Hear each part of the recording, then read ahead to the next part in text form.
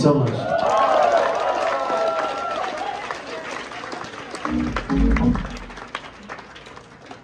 I was just talking about how the piano sound as a whole was like a very crucial element to the creative process and the live show, the album, and everything.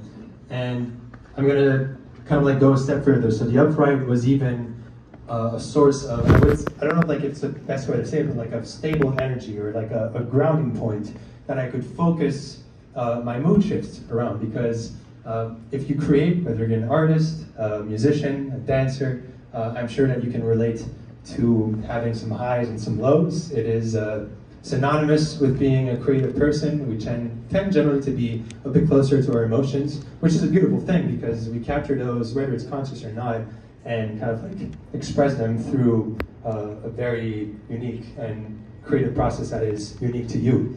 But that also means that, you know, the highs can be very high, the lows can be very low. Sometimes it can be hard to deal with that. But I don't mean to sound overly negative, because being able to do art and do it for a living and share beautiful nights like tonight is absolutely a blessing. It is mostly a wonderful thing. But it's very important for me to share that stuff because I think that balance is something that needs to be very much talked about. Sometimes it can be easy to get caught in like the crunch, or like very easy to burn yourself out when you're the person responsible for your schedule. So it's something I want to be transparent about. And in my case, the creative process, which is very solitary, can get kind of crazy and disturbing sometimes. I can get very preoccupied and kind of like everything else gets sidetracked.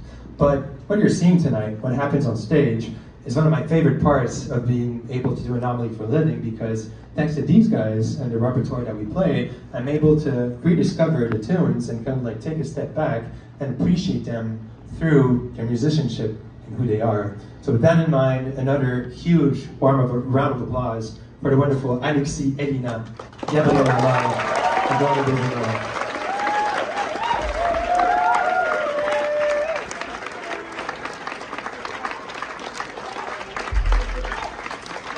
This next track is particularly fun to play with them. It is called Hummingbird.